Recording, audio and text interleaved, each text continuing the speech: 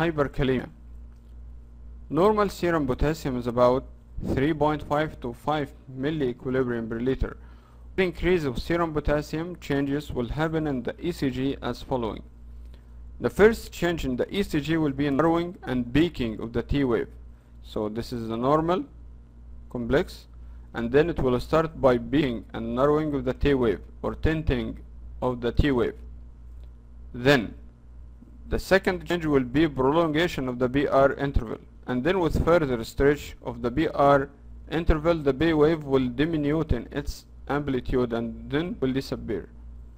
And then the QRS complex will be stretched again and again, and then the sine wave will be produced to produce this shape at last in severe hyperkalemia. So it is exactly like somebody pinched the T wave at start and then pulling the ECG from this side. It will start by prolongation of the BR interval, then diminution of the B wave, and then eventually it will disappear, and then widening of the QRS complex.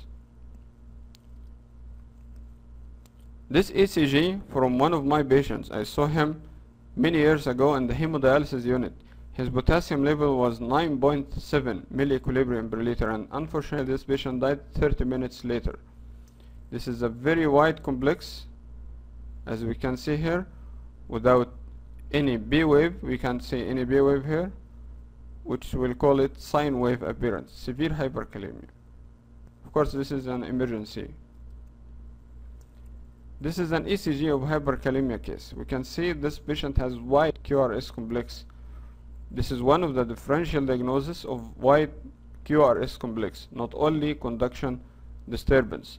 Here is also it's a conduction disturbance, but because of metabolic reasons, not bundle branch block. And we will see later the differential diagnosis of the wide QRS complex. And here B wave is a little bit diminuted, and here the rhythm is regular, but there is wide QRS complex. That's why we should suspect in metabolic delay. Another case. In this ECG we will find some ST segment elevation, lead 1. Lead 2 has very clear ST segment elevation, lead 3 a little bit elevation, and then AVF also, and from V2, V3, V4, V5 and V6. So there is widespread ST segment elevation, which is a little bit concave upwards, as we can see in this lead. And also, if we notice, the baseline of the ECG, as we said before, it should be determined from the line before the B wave, not after the B wave. Here the BR segment is a little bit depressed, and in AVR the BR segment is a little bit elevated. So in this ECG we can find diffuse ST segment elevation, which is not respecting any grouping of the lead. It is not inferior, not lateral, not anterior. It's widespread ST segment elevation, which is concave upwards and associated with BR segment depression. This is an ECG of a case of pericarditis. Pericarditis. This condition resembles ST elevation MI in chest pain and ST segment raising. But ST segment raising in pericarditis has certain features. The shape, usually it's concave upwards. The site involves any lead, so it doesn't respect any lead grouping, as in MI. Associated with the breast BR segment. On the serial ECG, and this is a very important differential point between both entities, is ST segment will return to the isoelectric line first, then the T wave will start to be inverted. In ST elevation MI, the reverse is happening. So T wave inverts before the ST segment returns to the baseline, as we said before. T waves don't appear even with persistent chest pain. This is also a differentiation point between both entities.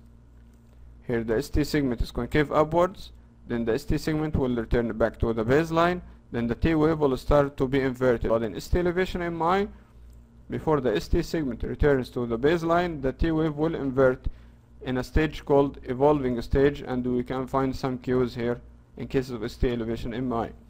Clinically, chest pain in pericarditis is not related to effort, not relieved by rest or nitrates or even thrombolytics.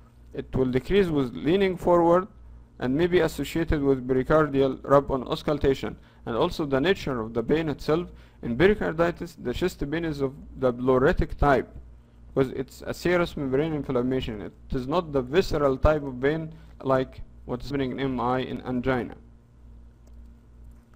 This is also a case of classic pericarditis. We will find concave upward ST segment elevation, which is widespread, and also BR segment depression in lead 1 and lead 2, and BR segment elevation, a little bit elevation in the BR segment in the AVR, with widespread ST segment elevation in all leads.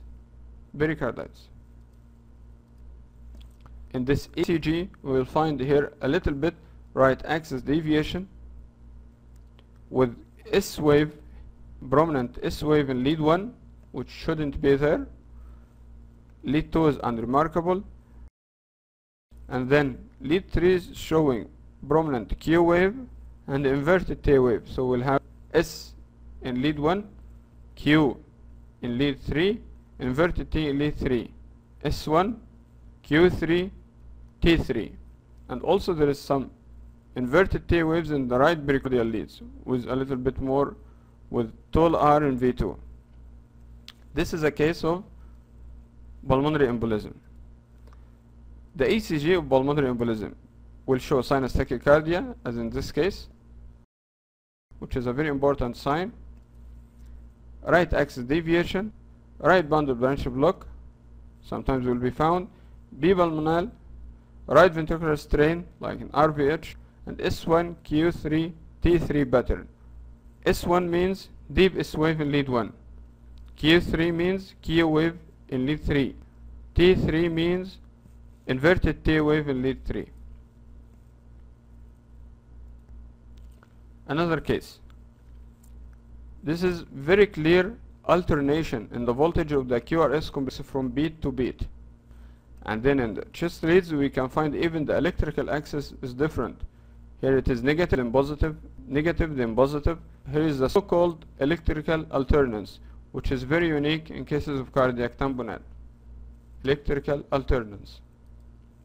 Cardiac tamponade. As in cases of pericardial effusion, ECG will be low voltage, small normal complex, less than 5 small squares in voltage in limb leads, and less than 10 small squares in chest leads. To name the ECG as low voltage should be less than 5 small squares or 1 big square in the limb leads, and less than 2 big squares in the chest leads. Electrical alternance, alternating low and high voltage of the QRS complex. Here is another case. We can find here a very high heart rate and a wide QRS complex, and there is a little bit slurring of the QRS upstroke. From the irregular rhythm that can see here, we can say this patient has either atrial fibrillation, because the rhythm is irregular, so this patient has either atrial fibrillation or multifocal atrial tachycardia. The differentiating point is the presence of the B waves, especially in lead 2, and here there is no B waves. So this patient has atrial fibrillation with rapid ventricular response. Okay, but what about the wide QRS complex? The wide QRS complex in atrial fibrillation can be due to either bundle branch block or another cause like accessory pathway causing widening of the QRS complex in case of WPW syndrome. So what is the differentiating point?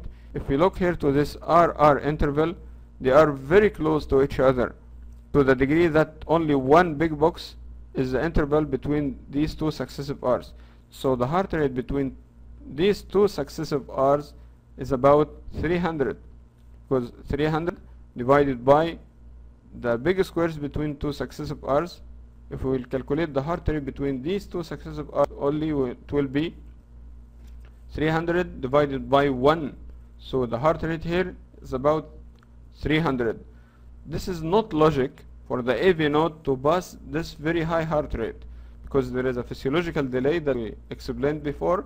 The AV node couldn't pass this very high heart rate and couldn't let this complex come very near to the previous complex like that. So this is rapid atrial fibrillation with a very high heart rate, it's about 290 in some cycles, that can make you diagnose or to suspect the presence of accessory pathway. WPW syndrome. This is the SA node, AV node, the normal conducting system, but here is the accessory pathway leading to bypassing the normal conducting system that will allow passing of the atrial stimulation to the ventricles without the normal physiological delay happening in the AV junction. Again, the ECG criteria to diagnose WPW syndrome will be short BR interval, delta wave, wide QRS complex. But in cases of atrial fibrillation, we will not find this BR interval because literally the B wave is absent. So we can find the delta wave and the wide QRS complex. But in very high heart rate, this will not be clear.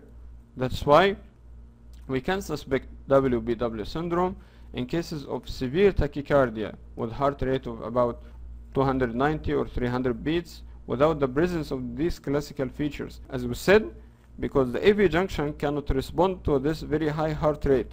Usually there is a physiological delay or physiological block in the AV junction.